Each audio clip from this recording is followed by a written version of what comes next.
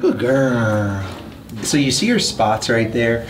So when mamas have babies, all their nutrients are used, understandably. But when it's just done again and again and their puppies are sold, there's no time, like it's just constant depletion. Her poor little feet, like how she's so scared, she won't even, she's like frozen in this state, you know?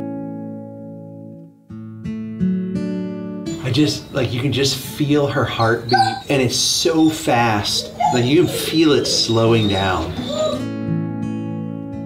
It's my mission to tell the stories of the dogs like Kuma who have been forgotten in the shadows. I hope someone sees this and is willing to give Kuma the time she needs to recover. And I'm going to help her with the nutrients recovery. I'm going to give whoever adopts her a year's supply of food for her from our sponsor, Sundays for Dogs.